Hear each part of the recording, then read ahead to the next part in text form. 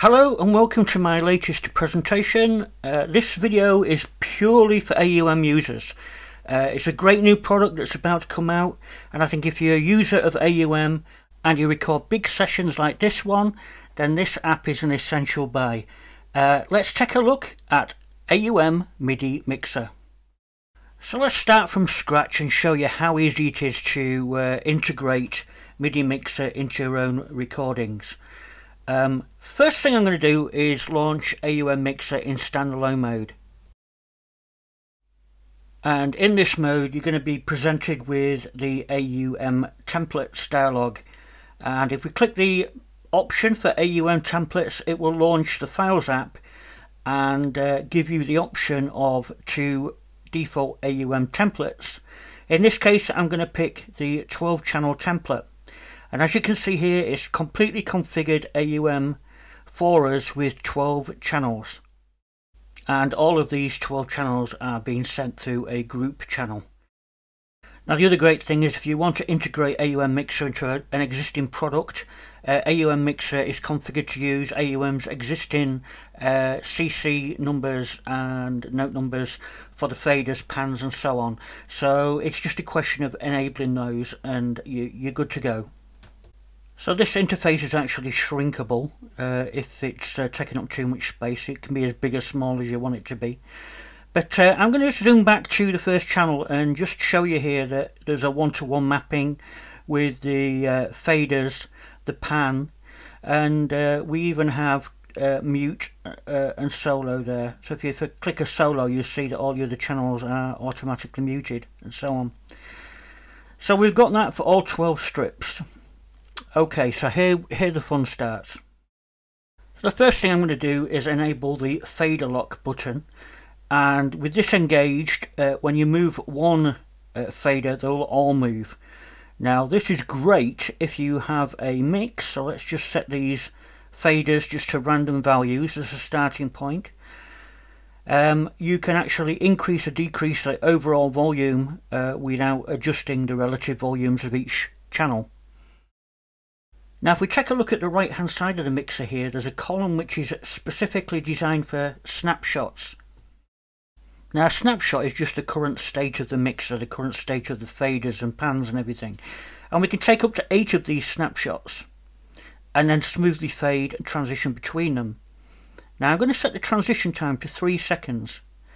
I'm going to hit the little camera icon and I'm going to hit one of the S1 to 8 buttons.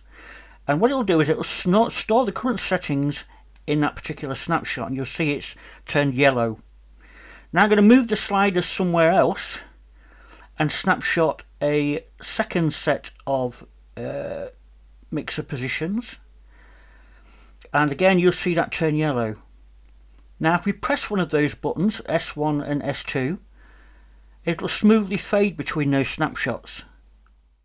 Now you can use these snapshots in real time, or because AUM Mixer has built-in automation recording, you can play them back during the recording session to get your smooth transitions. That saves you a lot of hard work. The other thing to note is each snapshot can have its own transition speed. You just need to change the transition speed before you capture the snapshot. So let's take a look at using those snapshots during an automation recording. Now a quick way to select record on each of the channels is just to simply long press in the output lane on the record icon, and it will select all channels for record. And I'm going to enable the master record. You have to enable the master record for anything to get recorded. Now recording starts the moment I press the master record button, and currently the settings for the mixer have been stamped at that current location. Now if we press the host transport play, we can manipulate the sliders either manually or using the snapshots as I'm doing here. So let's manually manipulate the fader and the pan and so on, so we actually have something to record. Now when we press the stop button, you'll notice that anything that's been recorded, any channel that has recorded data, the play button automatically illuminates. We can turn those play buttons off if we wish. But if we slide the interface down, you'll see that on channel 1 we have some fader information recorded. and if we play that back, you can see that fader moving in real time with the graph. So that's how easy it is, how quick it is to record automation. Now if I change channel and we move to say channel 2, 3, 4, you'll see the graph for each of the sliders, and we can manipulate that in real time using the tools provided. So if I go back to channel 1, I'm going to delete this fader information from this channel. I'm going to select the paint tool, and I'm going to start the transport going, because I'm going to do this in real time, so you can see me manipulating the fader in real time. And even as it's playing, I can manipulate this. Alright, so I'm not very good with my curves. We can also use the ruler tool to get smooth fades, transitions.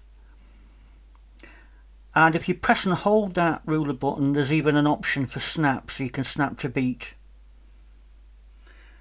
There's 5 levels of undo here, so if you do anything wrong you can easily get back. Now if you resize the plugin window, you can actually get both the graph and the mixer on screen at the same time. And as you can see there, I long pressed the line tool to get the snap to grid option on the ruler tool, and that's a much nicer way to actually draw gradients and things. Now you can actually take sections of your automation and copy and paste them from one area to another. You do that by drawing a selection within the ruler, and once you get a selection you'll see the clipboard icon is lit up. So if we hit that clipboard icon, you'll see that there's various options, cut, copy, paste. We can just slide that selection somewhere else and pick the paste option. So it's as simple as that.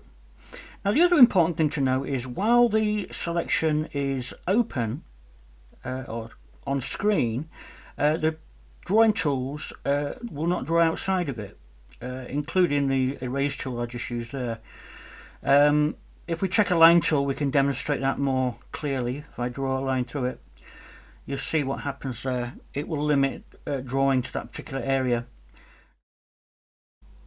Now to pick the various components, you just use this component drop down list here, so we can actually view the pan information that we previously recorded and the mutes and so on. In fact, let's go to the mutes and show you how easy it is to draw those in. You can, if you paint above the center line, it's on. If you paint below, it's off. So it's very easy to create these mute and solo parts. Now one interesting addition is the user lane, and the user lane transmits on CC20, controller change 20, and what we can do, we can range an area within the editable graph, and we can paste CC numbers within there, and that's very useful for controlling other pieces of equipment, such as changing pattern on digisticks or digikeys, or sending CC20 notifications to other pieces of AUV3 equipment within AUM. So let's go back to basics and show you a few tips and tricks here.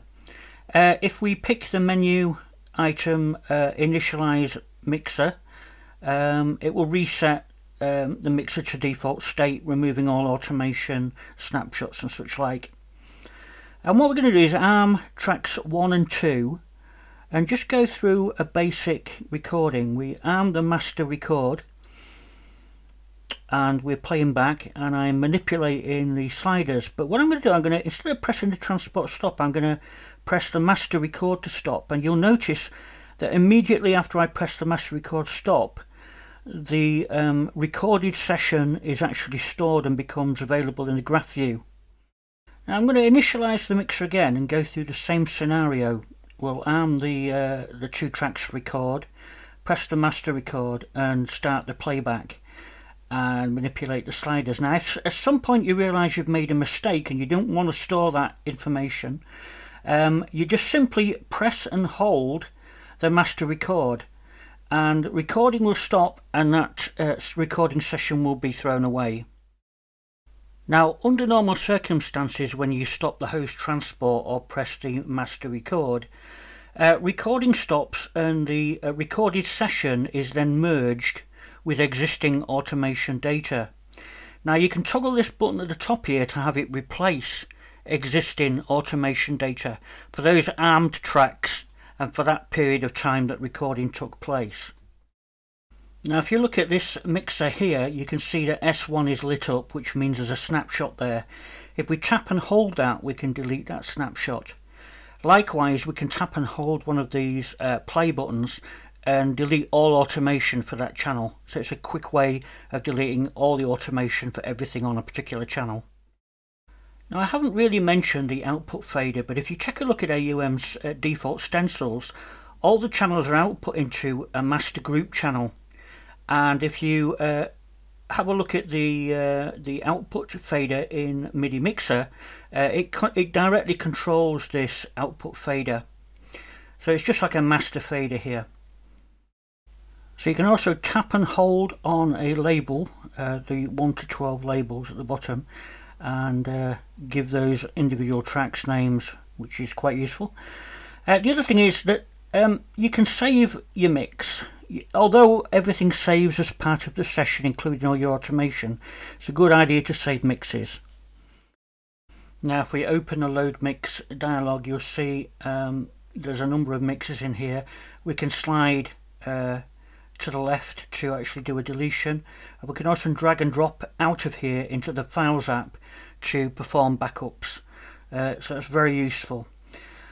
Okay, I think I've covered just about as much as I can now. This app will be available shortly. Thank you for watching.